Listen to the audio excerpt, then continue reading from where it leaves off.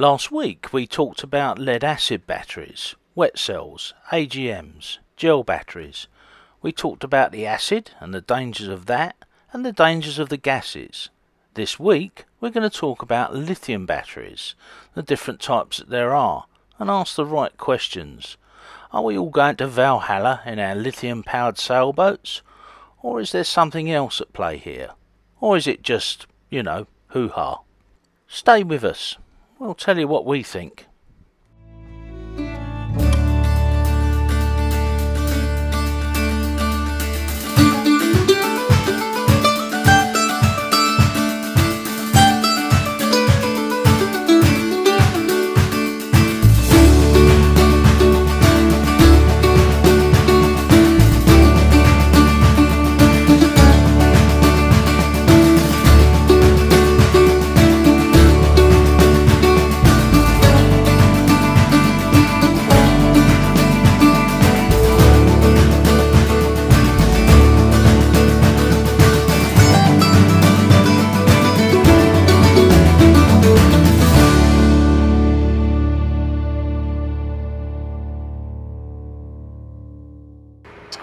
It's believed the blaze was caused by a faulty lithium-ion battery from an e-bike. It happened pretty quickly on that side. Possibly a lithium-ion battery has been charged in that room, which has escalated that situation.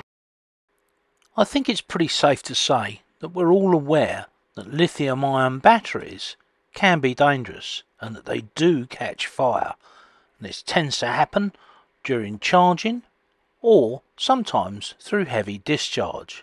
So are lithium batteries really as dangerous as everybody makes out? Well, the sheep, the armchair sailors and those who have a vested interest in selling lead acid batteries will all tell you that lithium is intrinsically dangerous and it shouldn't be on a boat. They don't tell you is what type of lithium, and there's plenty of different sorts. And the type we use on boats is Lithium P4, not lithium ion, which is what's used in vehicles and scooters and bikes, etc. Let's look at lithium ion. Used in phones, drones and action cameras, lithium ion has a very good power to weight ratio. These batteries are really best suited to traction or motion batteries. They can discharge huge bursts of energy very quickly and can be charged very quickly too. Best used for scooters, cars, golf carts, etc. They need careful installation and charging. Lithium ion and lithium metal cells are known to undergo a process called thermal runaway during failure conditions. Thermal runaway results in rapid increase of battery cell temperature and pressure, accompanied by the release of flammable gas. The gases include oxygen as part of the process, and therefore lithium fires are extremely difficult to put out. They will continue to burn underwater. Foam, dry powder and even CO2 extinguishers will not put out a lithium fire. Like an explosive such as gunpowder, they will continue to burn, making their own gases and oxygen until the fuel runs out. Thermal runaway can be caused by piercing or damaging a cell, overcharging, overusing, discharging, or damage caused in transit. The heat caused in the thermal runaway compromises the adjacent cell, causing a chain reaction in the power pack.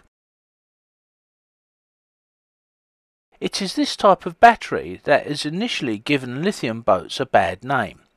This type of lithium can be discharged to very low states of charge, SOC, as low as 3 or 4%, and largely without, allegedly, shortening its life.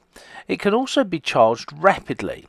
Some manufacturers claim their batteries will last 10 years, 6,000 plus cycles, and while this may be true with careful use and in ideal charging conditions and discharging rates, of course, the reality is the harder these batteries are used, the shorter their lifespan and the less stable and reliable they become.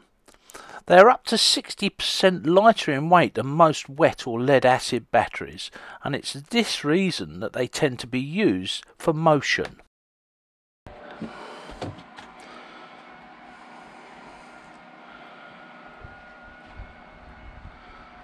Now that's the inside of the scooter. I've had to take it apart to get these two wires here, which are the brake light and running light. Actually a little clip, and the clip goes in there, look, and I've got it in a pair of pliers there, and they're the two tabs from the inside, and I'm going to have to try and undo them or solder them back in and then put them back into here. A tricky job. I'll tell you a bit about the scooters. As someone was asking the other day. Hello, you've got a flashing light in there, look. I wonder what that means. So the electric scooters we have are the Xiaomi Mi electric scooter. They've 600 watts in the brushless motor. They're good for 25k. They fold up fairly easily and they'll store in our back cabin. However, we don't charge them in there. We charge them out on deck or actually on a pontoon. Easy enough to do. Got these battery packs inside, and there's an external charger. It's not inside the scooter. And they take about 4.5 to 5 hours to charge from empty. And yes, they are lithium ion. So why have I included the scooter in this video? Well, a recent marine industry conference on the use of lithium batteries actually agreed that it wasn't the domestic or house batteries that were a problem, but the spate of recent fires aboard super yachts had mainly been caused by their toys, you know, wakeboards, submersibles, powered scooters, bicycles, etc., and usually while they were on charge. So let's talk about Life P4. Life P4 has the edge over lithium ion, both in terms of cycle life, it lasts 4 to 5 times longer, and safety. The key advantage obviously is that lithium ion batteries can overheat, thermal runaway, and even catch fire, while Life P4 does not. Life P4 is the battery that we should be using on vessels, and preferably one that has a self-contained battery management system within the battery. These are what we call direct change or drop-in batteries, and you'll see them on most of the sailing channels. A battery management system, or BMS, is a type of lithium battery control system that monitors, controls and protects the state of charge of the battery pack. This includes charging and discharging. Lithium batteries also have to have their cells equalised as they're charged to reach their long-term potential. Therefore, an active equalisation BMS that balances all the cells when charging is preferable. Not all BMS systems have this, but the better systems do. Some BMS systems allow the monitoring system, like our Raspberry Pi, to take control of the BMS via Bluetooth. However, unless you have detailed knowledge of the system and how the battery actually works, it's not recommended that you fiddle with settings.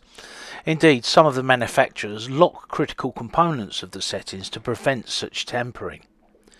Keeping to the manufacturer's recommended parameters with most of these types of batteries in marine use, you can discharge them down to around 10%, with no shortening of the lifespan, allegedly. Some manufacturers are now quoting 10 years and guaranteeing their batteries up to 5 years or more. Life P4 batteries can also be charged at a much higher rate and faster than lead-acid batteries.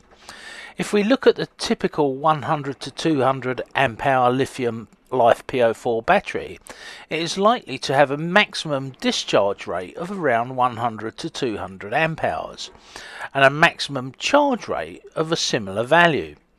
This is set by the BMS, but many newer batteries with BMS control can have even higher charge and discharge rates. When fitted in parallel, these values are accumulative. For example, if we took 4 100 amp hour Life P4 batteries rated at 200 amps discharge, and 100 amp recharge rates, the combined output would be 800 amp hours discharge and 400 recharge. Life P4 certainly has the edge on charge and discharge rates compared to all other batteries. It can also be as little as 30% of the weight of a wet cell, and mounting can be either vertical or horizontal. You can even lay them on their side. Fitted in the right way, Life P4 are, in my opinion, much safer than wet cells and outperform all lead acid batteries.